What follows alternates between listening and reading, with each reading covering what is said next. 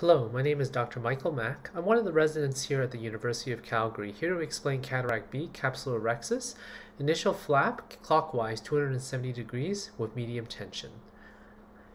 Here I'd like to remind you that the capsule is under medium tension.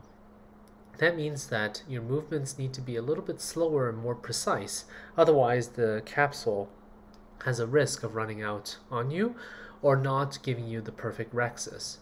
We start off in the usual fashion, grasping close to where the flap is, which is already created by the simulator.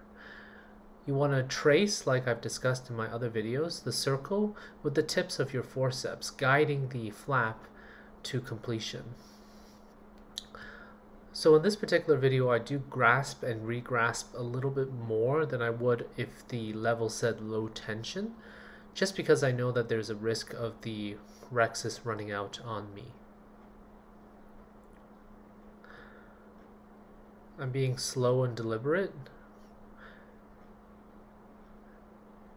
and then I'm also trying to pull very slowly as well, just so that I have a little bit more control.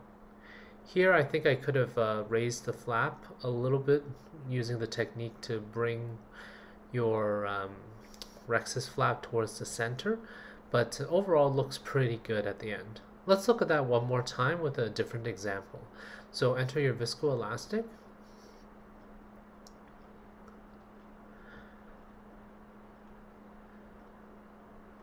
Then grasp the edge of the flap.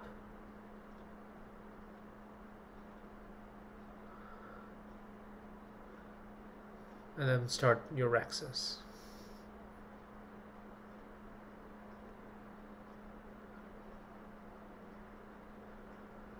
Now here's the technique that I said, that bringing your flap towards the center, and that might help a little bit with grasping the edge of the flap when you need to re-grasp the capsulorhexis.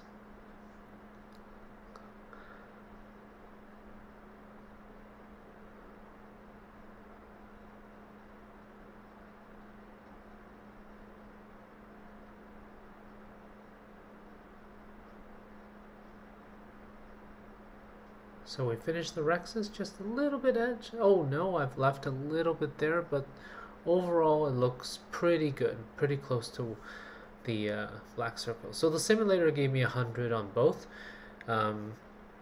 Let's look at an example where things don't necessarily go as well. So here I'm trying to demonstrate to our medical student Yejun about what happens when you're trying to put your rhexis a little bit too quickly with your movements. So if you pull a little too hard, then what happens is that your rhexis will miss the edge completely. So I'm demonstrated that there. So grabbing it again and then pulling too hard or too quickly means that you don't have control. And so the rhexis just doesn't look as good, and oh no, look at that. You've created a complete tear. So please like and subscribe for more videos. Thanks for watching.